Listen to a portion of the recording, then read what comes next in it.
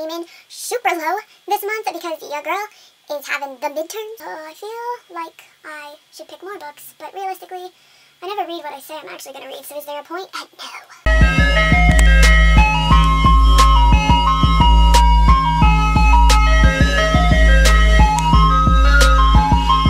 Hey guys, it's Jay, and today I'm here with my November TBR for 2017. So I kind of picked some like bigger books, so hopefully that will make it seem like I'm reading a lot, but we'll see. So without further ado, let us get started.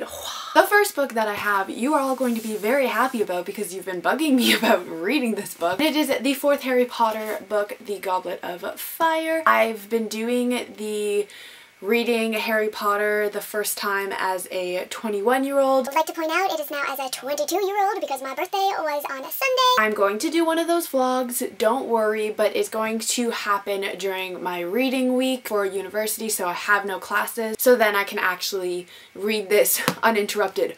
Is it gonna happen? We'll see, but hopefully. The next book I have, I'm actually almost done because I started reading it in the end of October. It is The Enemy by Charlie Higson. The book follows the world after a disease broke out that causes all the adults or people over the age of 18 to turn into like zombies, and all these kids hide out in a supermarket and are like working together to fight these grown-ups. It's really interesting so far. I don't know, half the time I'm kind of like, what's happening? But I'm enjoying it. I'm pretty much done. I'm on page 314 of like 400 and something, so I'm definitely gonna finish this book, so check out my wrap-up when it's up and hear my full thoughts. But so far it's pretty good. The next book I have is The Good Daughter by Karin Slaughter. Or Slaughter, not 100% sure how to say it. I'm hoping it's Slaughter though, because then it's like murder, and you know your girl likes herself some thrillery things. This book I've heard so much about, so many people have been loving it, and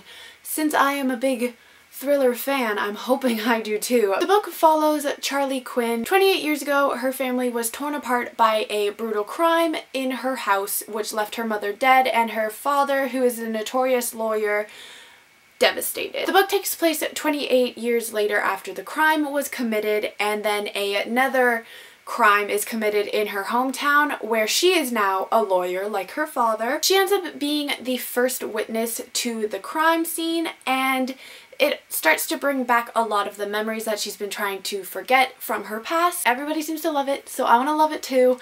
I've actually already started it. I'm about 140 pages in, and so far, hecka good. So hopefully it stays hecka good. Then the final book that I chose is more of a like teeny tiny book that hopefully I can speed through so I at least get one book done. It is Choker by Elizabeth Woods. This book follows 16-year-old Kara, who moves away from her best friend Zoe after a very embarrassing event that takes place in her school cafeteria. All the kids are calling her Choker. Kara is considered a loner at school, but she has always had this crush on a boy named Ethan and always wished that she could talk to him.